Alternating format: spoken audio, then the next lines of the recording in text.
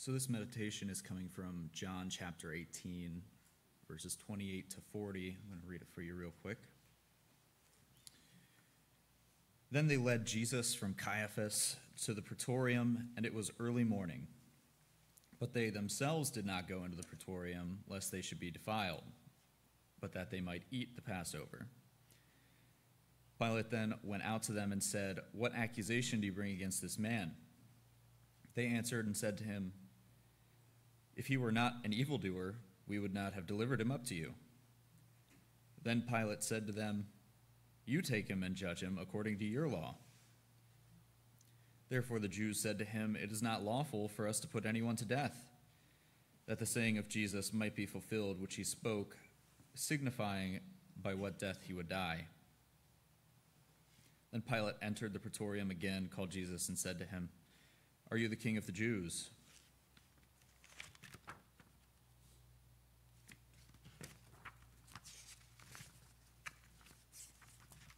Jesus answered him, "Are you speaking for yourself about this, or did others tell you this concerning me?" Pilate answered, "Am I a Jew? Your own nation and the chief priests have delivered you to me. What have you done?" Jesus answered, "My kingdom is not of this world. If my kingdom were of this world, my servants would fight, so that I should not be delivered to the Jews. But now my kingdom is not from here." Pilate therefore said to him, "Are you a king then?" Jesus answered, "You say rightly that I am a king. For this cause I was born, and for this cause I have come into the world, that I should bear witness to the truth. Everyone who is of the truth hears my voice." Pilate said to him, "What is truth?" And when he had said this, he went out again to the Jews and said to them, "I find no fault in him at all. But you have a custom that I should release someone to you at Passover. Do you therefore want me to release to you the king of the Jews?" Then they all cried again, saying, "Not this man, but Barabbas." Now Barabbas was a robber.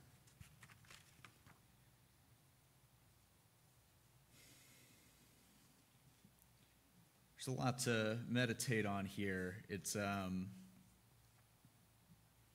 really powerful juxtaposition between the kingdom of God and the kingdom of man. Pilate being the kingdom of man, Jesus representing the kingdom of God in truth. But what really jumped out at me as I was meditating on the passage was just how easy it can be, at least for me, but I hope for other people too, how hard it can be to put ourselves in this specific passage. And here's what I mean by that.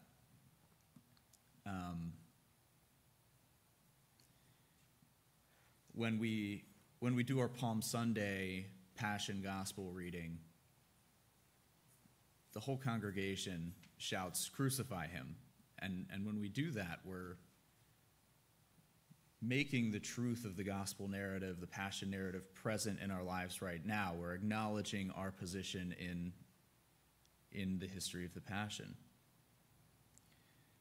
And like when we talk about people like Peter, that's super easy for us to identify with. You know, we're disciples of God, but darn, we're not perfect. But I don't think we often relate to Pilate.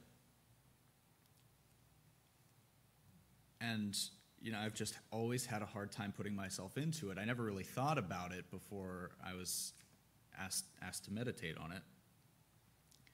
You know, it's just like Pilate handed Christ over to death. It's just something that happened, like historical fact.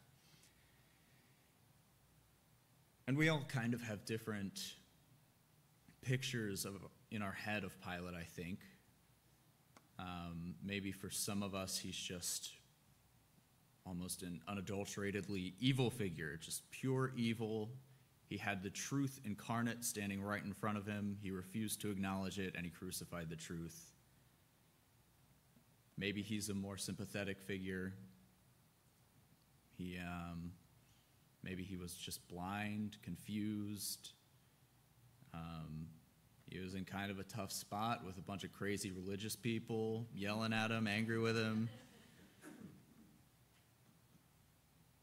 But in my meditating, I found more Pilate in me than, I think many of us would like to admit. Here's a potential framework for kind of putting ourselves in this story, because we'd all really like to think that, in hindsight especially, if Jesus was standing right in front of us, we would of course choose Jesus over the mob. But what if Jesus is standing right in front of us in the people standing right in front of us, in the people around us, in our neighbors? And what if the mob, in our case, is just the hundreds of distractions and desires and fears and rationalizations that make us less than perfect Christians? The question here isn't, if we chose Jesus at some point and chose to cooperate with grace when we got baptized or asked him to save us or got confirmed or anything like that. The question is whether we choose Jesus every day or whether we give in to the mob. Because to address Pilate's question, what is truth? It's not just what's factually correct. It's not just like the sky is blue. It's kind of a true thing, but it's not exactly what truth is. Truth is the way we need to live every minute of our lives. Truth is Jesus, and Jesus is truth.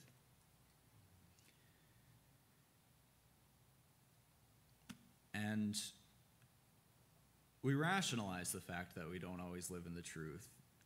It's, but I don't have time to ... fill in the blank with something you should do but usually don't. I don't have time to ask that church visitor out to lunch, to go to the widows and orphans and serve them, to spend more time in prayer. I've been there. I am there.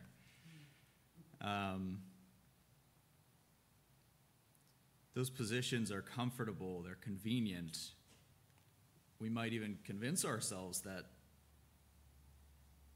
those things are true in the weakest sense of the word, that we just don't have time.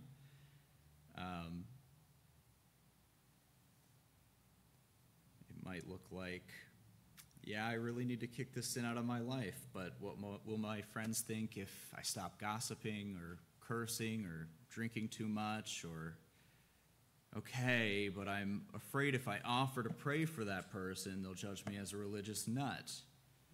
Or, but my brother-in-law was being a real pain in the butt. And the story of Pilate, I think, shows us how easy it is to choose the mob over Jesus. It struck me as significant as I was reading the passage, and maybe someone smarter than me back here can send a signal if I'm way off. But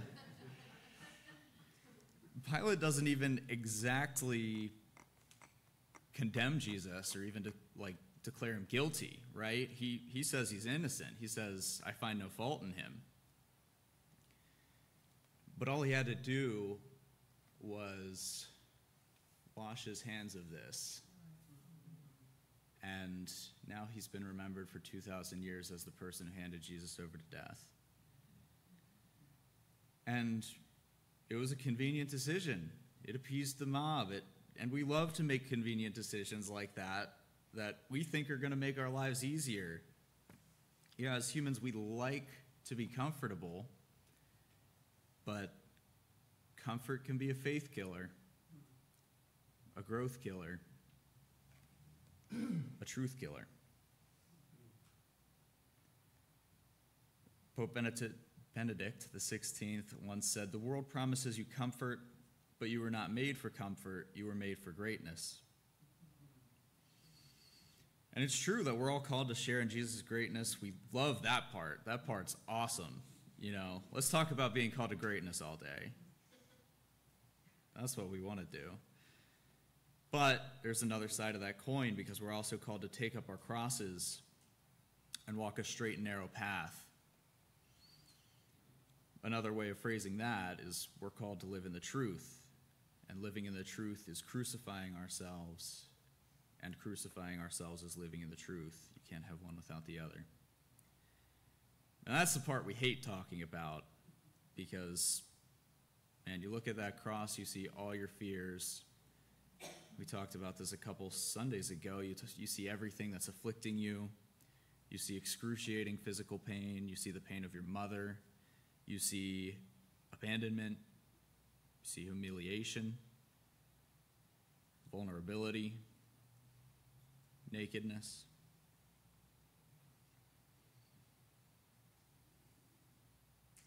As I was meditating, I think this passage shows Pilate's opportunity to pick up his cross and not just discover the truth, but to live it. But he didn't. And I'd be so bold to say that unless someone here is perfect, we often struggle to pick Jesus over the mob as well. And I'm supposed to end with a question for reflection, but I'm going to submit to you that this might be more of a prayer. And I think if we open ourselves up in humility and earnestly repeat this prayer will always work. You want a prayer that God will answer? Here's one. Just approach the Father and ask, what are the things I do or don't do in my life that prioritize convenience over Christ, comfort over truth, and ease over the path of the cross? And if we humbly seek an answer, I think God will answer that prayer every time.